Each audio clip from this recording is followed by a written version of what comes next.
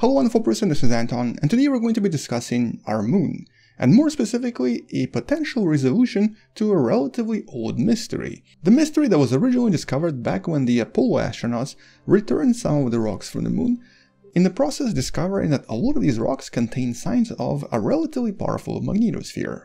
The magnetosphere that at some point seemed to have been even more powerful than the magnetosphere of planet Earth. But considering the size difference between the Earth and, of course, the Moon itself, explaining such a powerful magnetosphere has always been extremely difficult, with none of the explanations until this point being able to provide enough evidence explaining exactly what happened a few billion years ago. But that's until now. This new study that as always you can find in the description below might have finally figured it out, allowing us to sort of understand what happens to a lot of these not so massive objects as they evolve over time, and more importantly, how this could have actually affected planet Earth as well. But let's start with the mystery itself. So, starting with the original Apollo missions, and actually during 6 separate missions, the early lunar astronauts collected approximately 2200 different samples, with a total weight of being approximately 380 kilograms or about 840 pounds. And over the last few decades, thousands and thousands of microsamples from these rocks have been analyzed for a lot of different studies, with some of these studies obviously investigating the early magnetic field. And these investigations were over time able to create this map that you see right here, sort of showing us the general distribution of the magnetic field on the moon right now, but also discovering that certain rocks, especially some of the older rocks, seem to have been actually formed in the presence of a very powerful magnetic field. And this is usually indicated by, for example, magnetic elements such as magnetite. Now in this particular case, this didn't really make sense. It obviously suggested that the ancient moon might have had a very strong magnetic field despite its small size. But some of the previous studies have also measured the magnetic field, suggesting that it was at least twice as powerful as the one on Earth. I think there should be an older video somewhere right there about this topic. And the results from a lot of these studies sort of suggest that during this period right here, during the early lunar existence, there was an extremely strong magnetic field that might have lasted as long as 1 billion years. But it ended up weakening pretty quickly, and within the last 1 billion years or so, there was basically almost nothing left. And even though some of the studies originally suggested that maybe these early calculations were incorrect, a lot of the modern calculations using very modern equipment confirmed the results from a lot of these ancient Apollo rocks. With the question of course being, how and what exactly happened on the moon a few billion years ago to make this happen? And before we can answer that, we obviously have to first understand how we think magnetic fields are formed inside planets like Earth. So today it's believed that the relatively strong magnetic field of planet Earth is generated by the internal dynamo of the planet, formed as the material circulates inside the outer core, generating the magnetic lines as a result. So this circulation of the magnetically charged material is what's most likely responsible for the formation of the magnetic field around our planet.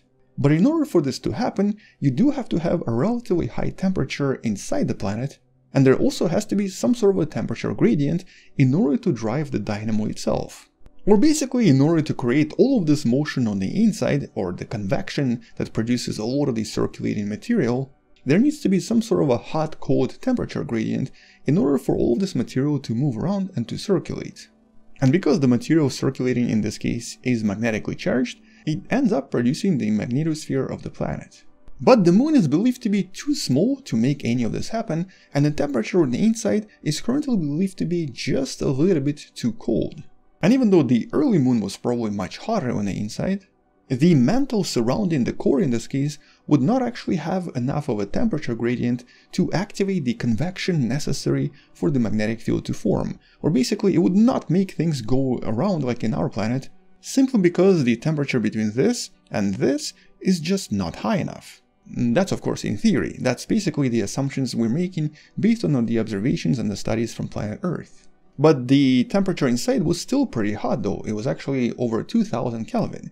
So that means that in theory, if there was a sudden change in temperature, you could somehow produce the dynamo required to produce the magnetosphere.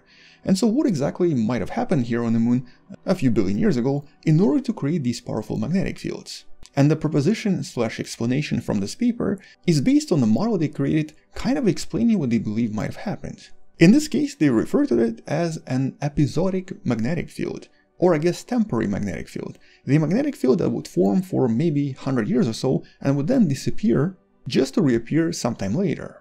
And this would explain why the samples from the moon seem to indicate very different levels of the magnetic field, with at least 2 samples that are really old indicating signs of low magnetic field, whereas the younger samples indicating much stronger magnetic field. But what exactly would activate this magnetic field and make it so strong for such a short time? Well, the explanation here is once again based on our current understanding of how planetary objects like Moon and planet Earth form early on. Here it's believed that early on both objects were most likely covered by a relatively thick ocean of molten rock, basically a lava ocean. And as a lot of this ocean started to solidify, certain rocks that became more dense started to sink deeper into the planet, or the moon in this case, and other parts that were less dense floated to the top. And this ancient magma ocean then mostly contained a lot of the heat-producing elements, such as for example thorium, uranium and so on, but also contained a lot of titanium as well. And because these materials were still hot and producing a lot of energy, they took much longer to cool down and to solidify. And in this case, as titanium starts to solidify and starts to crystallize, it creates these very large, very dense chunks that start to quite quickly sink into the moon itself. And based on Moon's composition, based on the density on the Moon, the calculations here suggest that the actual blobs of titanium produced would be around 60 kilometers in diameter, and would then take anywhere from a few 100 million years to possibly 1 billion years to sink. And this process of sinking is actually known as gravitational overturn, and in effect it sort of produces something similar to what you see right here.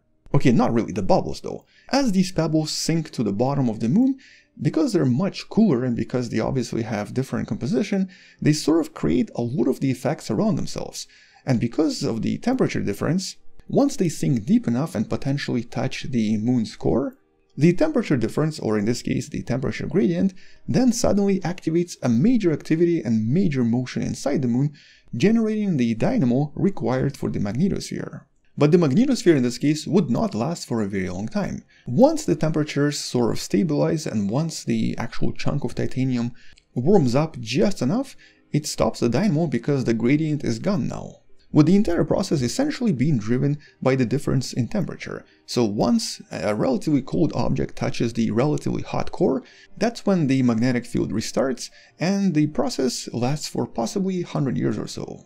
And because there could have been as many as 100 of these chunks of titanium over the first billion years of existence of the Moon, it could easily explain the discrepancy in a lot of lunar rocks. Some rocks, as they solidified earlier, might have been experiencing relatively low magnetic field. Then, once those titanium chunks started hitting the bottom, that's when the temporary magnetic field started to increase, and the rocks solidified during that time would possess very strong signals.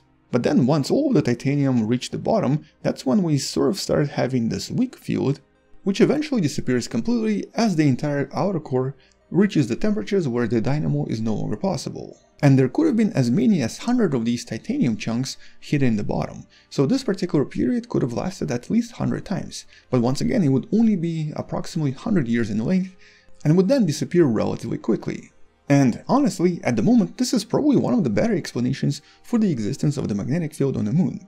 But because it's a model and a theory, it still needs to be tested. And in this case, the scientists do propose a way to potentially test this in the future. The scientists in this case suggest that by looking at Apollo samples once again, and specifically by looking not at just strong signatures but also weaker signatures, we might be able to actually even construct the sort of a timeline showing us how exactly the magnetic field of the Moon transformed and changed in the first billion years or so.